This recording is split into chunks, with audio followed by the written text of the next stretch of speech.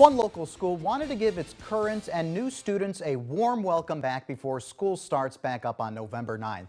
Erie Rise held a barbecue and guided tour for new students, kindergartners, and returning students as well as their parents. There were also door prizes, and this included a new PlayStation 5.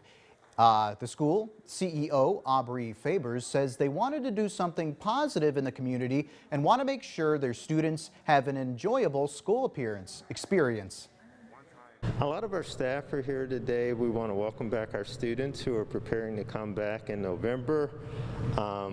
We want to have a chance also to greet some of our new incoming students. We are registering for kindergarten. Safety precautions were also practiced during the barbecue event. Now, the principal adds this is also a great way for the community to see the new Erie Rise School.